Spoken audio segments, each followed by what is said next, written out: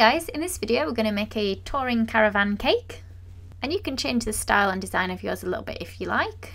So I've started with quite a large cake drum that I've pre-iced in green fondant. So this is a 16-inch drum, and then I had a square cake card that I cut in half. So there's two stuck together, which is the two halves just stuck together with double-sided sticky tape.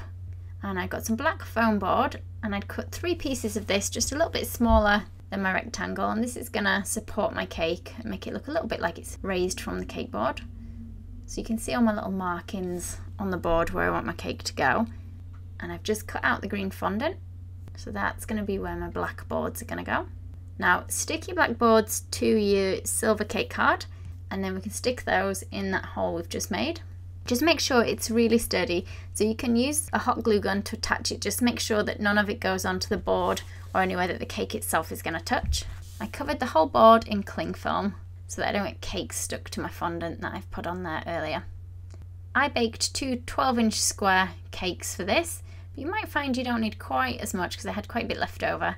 And what I need to do is just measure out rectangles that are the same size as this cake card.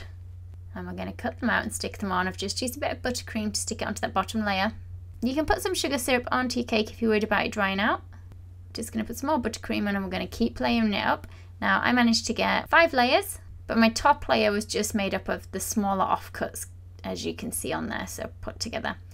And I'm going to cover mine in white chocolate ganache so that we get a rough rectangle. And then what I need to do is cut off the top corner. So the caravan's going to have a curve at the front, but it's easier for me to cut it once I've ganached it. It's just crumbling slightly less. Because I've attached it to the cake board, I can't put this whole cake board in the fridge because it doesn't quite fit in my fridge.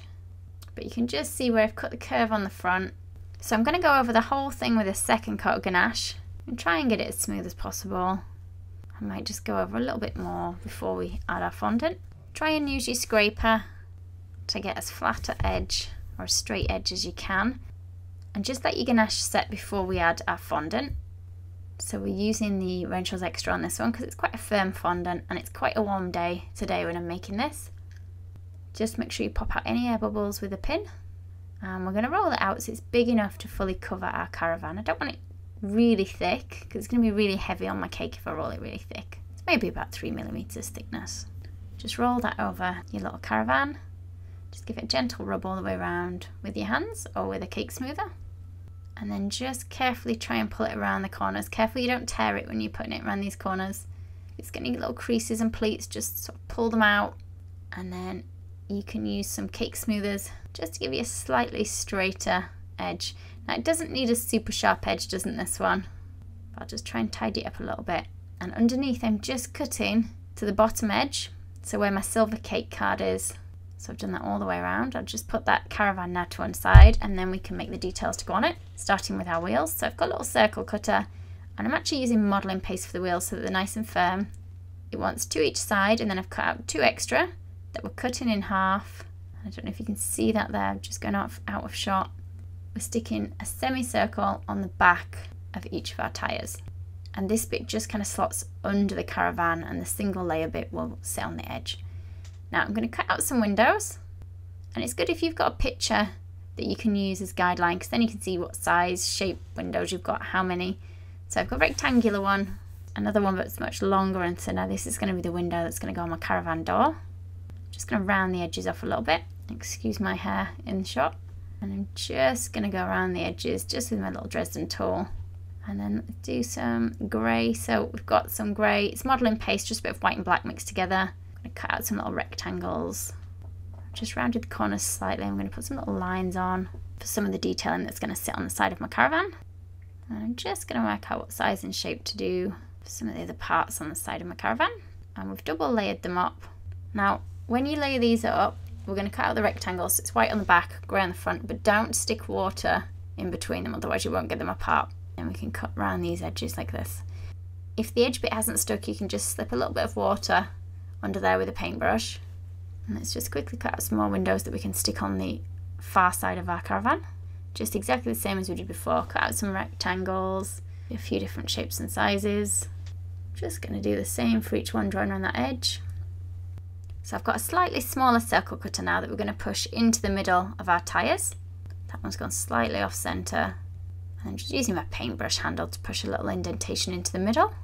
I'll do this on all of them.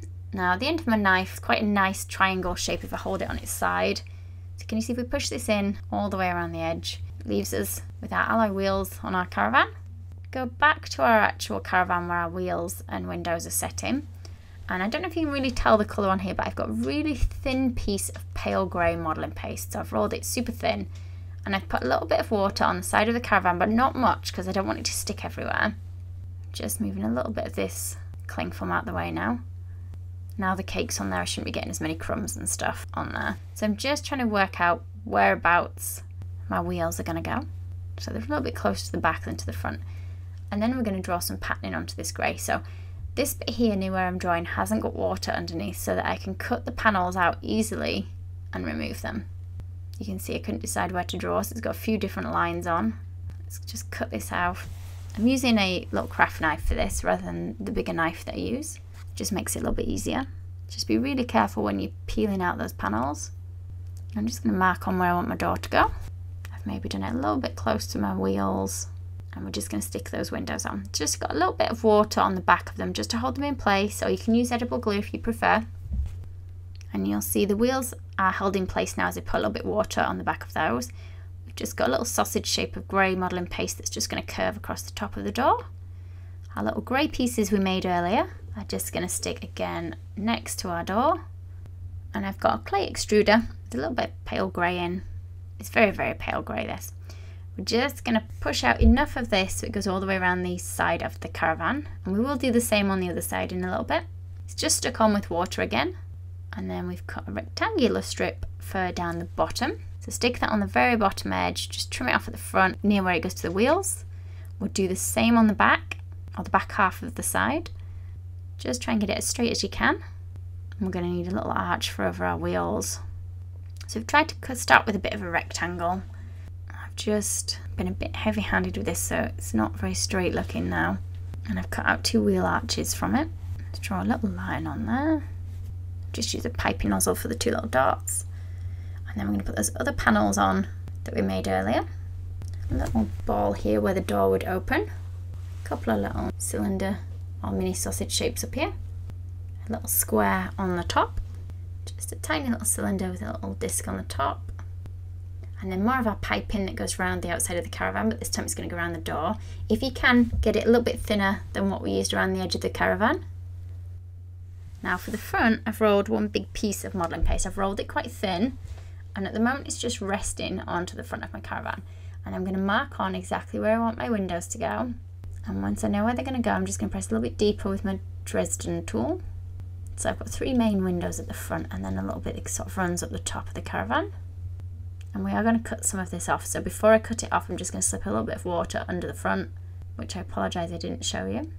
And then we're cutting some off either side, off the top and off the bottom. And we're going to have a strip of white just underneath that window. Just try and straighten it up with the edge of our ruler, just a little bit. It's not perfectly straight.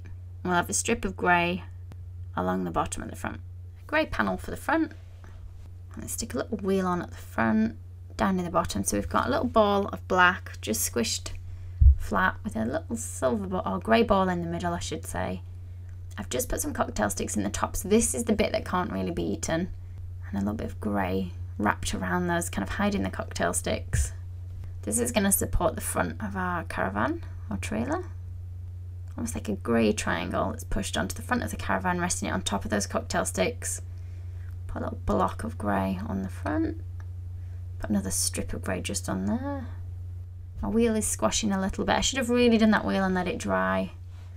A little ball of grey on the front again for the tow bar. And then let's put some little handles and wires and things on here. So it's got a little bit more detail. Got a little square of white on there. And I'm just going to use some silver now to paint on my little wheel trims. I might have to give it a couple of coats, a couple of blocks of black so it looks like a little step at the front. Let's just paint a little bit of reflection sort of onto the window. So I've just got white food colour in here. We're just going to paint just a little bit on, kind of the same corner on each window, and then a little bit along the bottom. Let's put a couple of stripes across the top. Not too obvious, just so it looks like the light reflecting. And of course you can write the name of the Caravan on the front if you like. My handwriting's not very neat, so I'm going to leave it off this one. And we're just going to do the back. So the back I've actually put a piece of white on rather than grey. Going to cut it to the same size as the back. And then you can see we've cut a little curve at the bottom edge. Remove a little rectangle where the number plate is. And let's just measure out the bit that wants to come out the back. So I'm going to go wider at the top, narrower at the bottom, and I've tried to get a bit of a curve across the top. Let's make it a little bit wider there. Another line that's coming down kind of towards the number plate a little bit. Let's remove this section here. Carefully you don't cut too deep because we don't want to remove the fondant that's on the cake. Just this top layer that wants removing. And then another little strip of it from under there. So you'll see it came away quite easily because I didn't add water between the top layer of white and the layer underneath. So the top layer of white is modelling paste, don't forget, so it's a little bit easier for us to use when we're pulling it off. Put a little dot there. So we've cut out also a little shape where our little handles are going to go. We're going to just put a small piece of grey in each of those shapes. Tiny ball of grey in the middle of there. And a little piece up there. And it's up to you how much detailing you want to put on. This would be where the Caravan logo would go. Oop, move it down a bit. Put another little square on the top. A little black piece just under this curve. And it's going to need some lights at the back. So 2 ovals of red. 1 on each side at the back. Tiny, tiny bit of black at the bottom of each of those. And we're just going to put a little strip of white in there. Just to give it a little bit more detailing. And of course we need to do all the details on the other side, just making sure we've got that trim that matches on the other side of the Caravan as well. And last but not least, just going to put some little legs on our Caravan so it looks like it's stopped and parked up. And I've done them at the front and the back. I've painted a little bit of detailing on the sides, you see just a grey strip. And the trees, we've just got some green fondant. Just use a little cutter to cut these out, keep them straight in the bottom, and then we can just stand these up on the cake board. See, I've put a couple of bigger trees on there. Now they are actually polystyrene, so we can't eat those, but you could do them with Rice Krispie treats in the middle if you wanted. I think I might even add a picnic blanket and a little family. There it is, all finished. I hope you've enjoyed the video. Thank you for watching. If you liked the video, be sure to hit the thumbs up button and leave me a comment below. You can see more of my tutorials by clicking on the images on screen now. If you haven't already, make sure you click the subscribe button to stay up to date with my future tutorials. There are also links in the description box below where you can find me on Facebook, Instagram and more.